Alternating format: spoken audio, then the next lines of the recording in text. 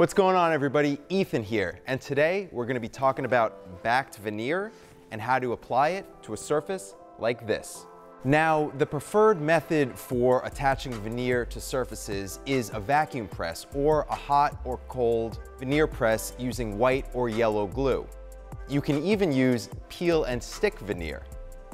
But for today, we're going to be using contact cement that you can get at any local hardware store. Veneer is shipped rolled in a box, like you see here. When you unbox it, you want to let the veneer rest in the same environment that you're going to install it in for at least 48 hours before you use it. This will prevent sudden changes in humidity that creates fast contractions or expansions of the wood that could result in cracking. There are so many amazing veneers out there that you can use for your projects, so be sure to check out oakwoodveneer.com to see the full selection available. In this video, I'm going to show you how to apply veneer to a curved surface like this and also a flat surface like this. What you use under your veneer matters. MDF, or medium density fiberboard, is the most stable, followed by industrial particle board or veneer core plywood.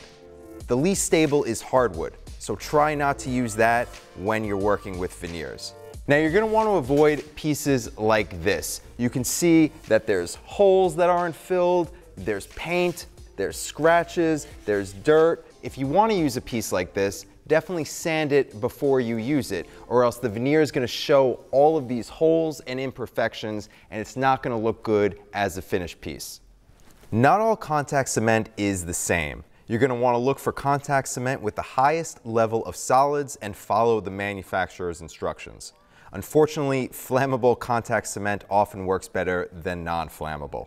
It comes in a can and also in spray bottles. When using contact cement, I would recommend putting on gloves to protect your hands.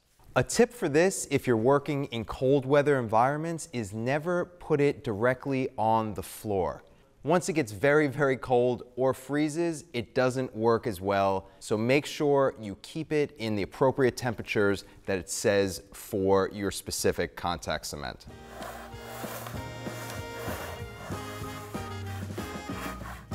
There are a couple different ways to apply contact cement: a brush, a roller, or a trowel. Read the instructions on any contact cement that you're using to make sure you're using the right tool. Stir the contact cement before each use. The solids and the solvents must be mixed thoroughly to form the best bond. For your substrate, 2 coats of adhesive must be applied.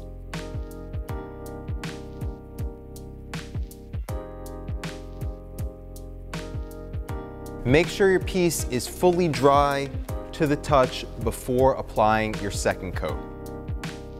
Dry contact cement will be a little bit sticky and have a little bit of a gloss to it. But always make sure to read your specific contact cement's instructions to get the best results. When you cut your veneer pieces, make sure they're a little bit bigger on all dimensions than the piece that you're going to be putting it on, because you don't want to have any spaces that it doesn't cover when you lay it down. Only 1 coat of adhesive is needed on the veneer backer. All glue applications should be completely dry before applying the veneer.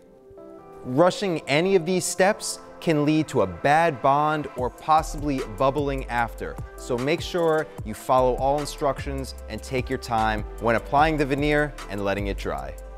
Always use maximum pressure when smoothing out the veneer. There are a lot of different things you can use, like a flexible wood scraper or a piece of scrap wood or a carpet tucker. If you're using a scrap piece of wood, make sure you sand all the edges. You don't want to have anything sharp when you're pressing out your veneer.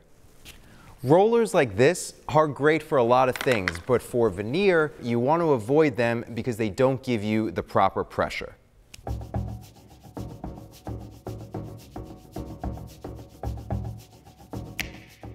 For this project, I'm going to be using both the carpet tucker and a scrap piece of wood, so you can see how they both work.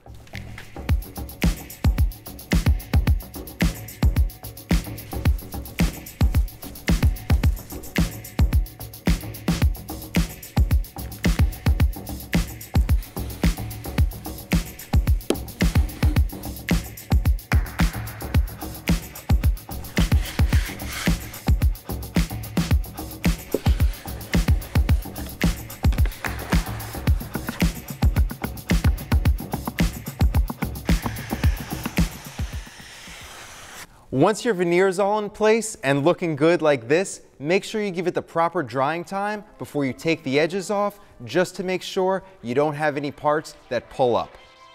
When you take the edges off, you can use a router with a flush bit, you can use a blade, you can use a card scraper. Any technique that works best for you works best for your veneer. Now that all your pieces are trimmed up and looking good, make sure you wait 24 hours before applying the finish. I know it's a waiting game for veneer, but you want to make sure everything's perfect so you don't mess anything up for your finished product. And there we go, 2 ways to apply veneer, to a curved surface and a flat surface. Stay tuned for a lot more of these videos where I'm going to be showing veneer in all types of applications. If you have questions, leave them in the comments below, and be sure to check out oakwoodveneer.com for all your veneer needs. I'm Ethan, see you next time.